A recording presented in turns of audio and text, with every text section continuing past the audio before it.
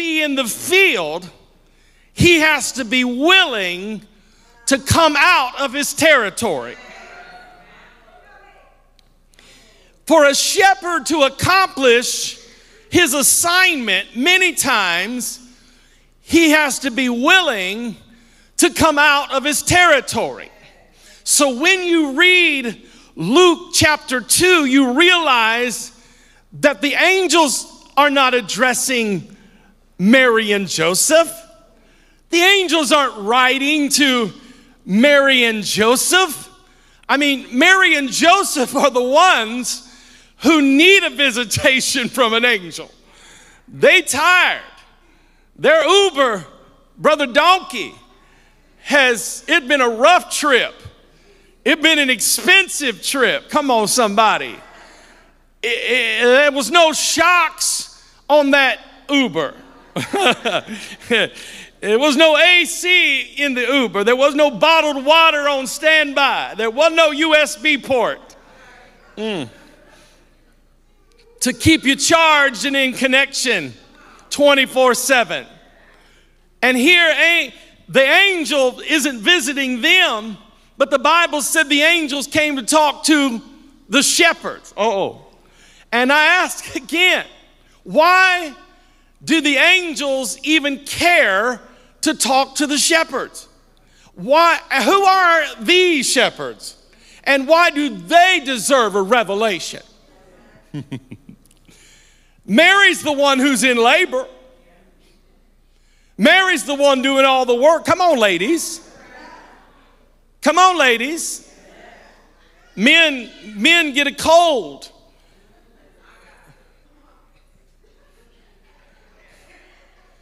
If I even sense that Pastor Bev is sick, I got to out-sick her real quick. Because one of us...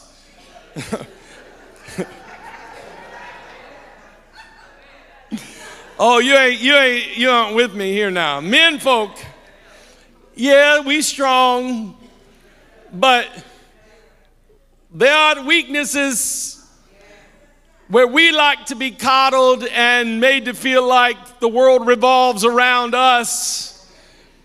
And we're not the one that endured labor. I can't get no amens.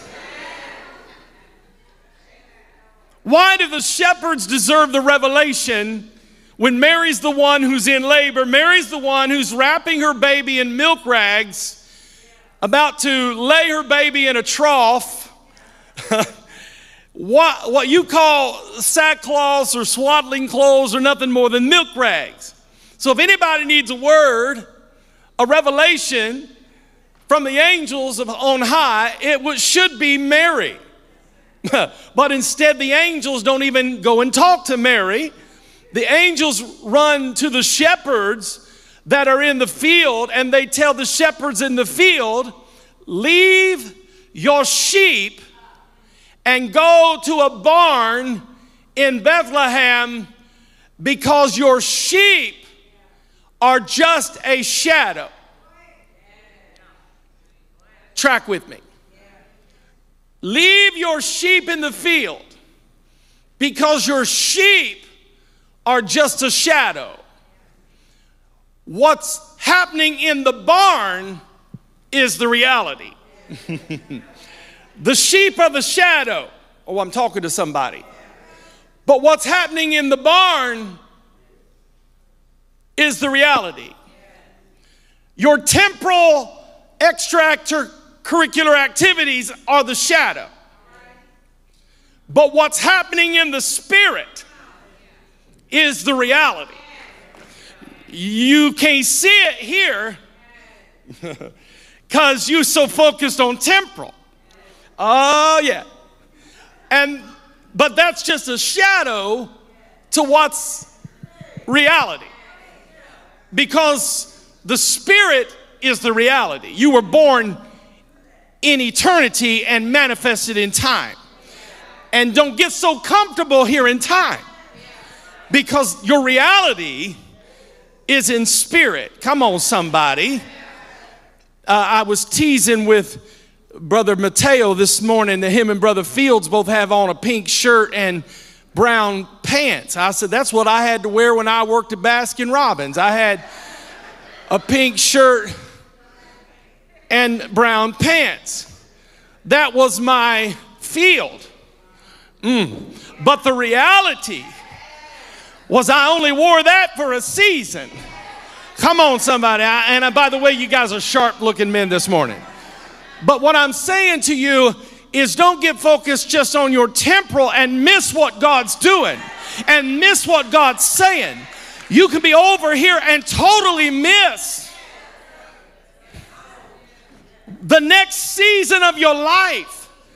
And the angels say the sheep are just a shadow, but what's happening in the barn is the reality, because your sheep represent as a shadow what Jesus is. And he tells the shepherd, the sheep will be fine. Go look in that barn. Behold the Lamb of God that takes away the sins of the world.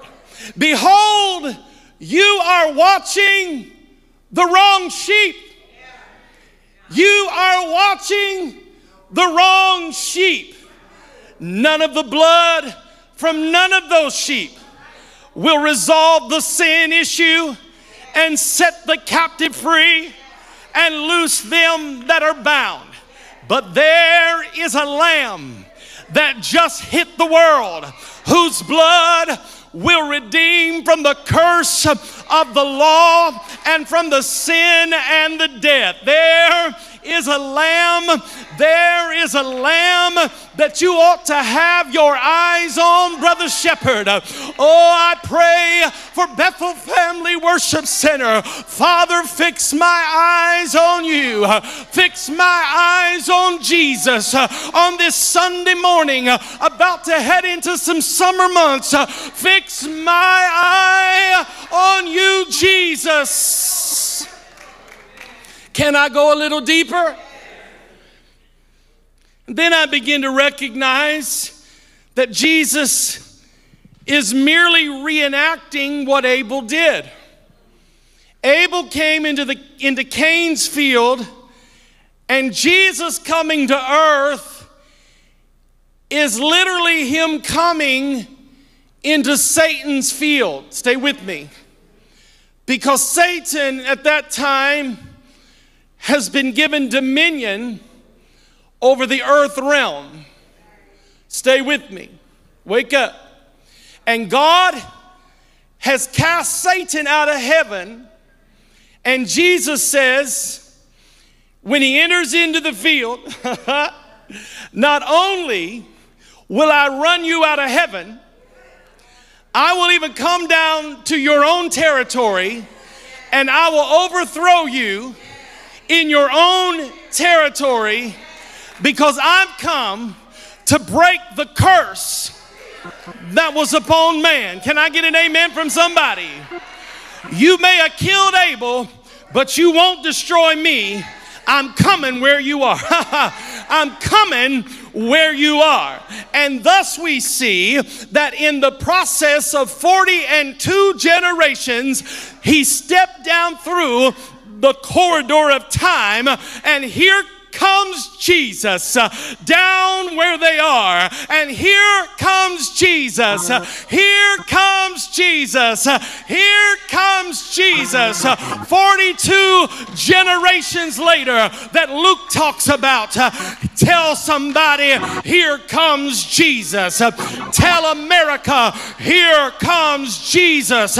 Tell this crazy world, here comes Jesus. Tell the people on ventilators, here comes Jesus. Tell the people who are in grief and depression, here comes Jesus. Tell the people who are upset and disturbed, here comes Jesus. Are you ready? Here he comes.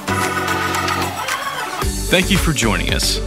Join us every week for our worship experiences on Sundays at 8:45 and 11 a.m. and on Wednesdays at 7 p.m. for midweek. We have life groups available for all ages and children's ministry available for ages 0 to 11. Visit our website at bfwc.net for more information. We're saving a seat for you at BFWC, where we're maturing in Christ and reaching in love.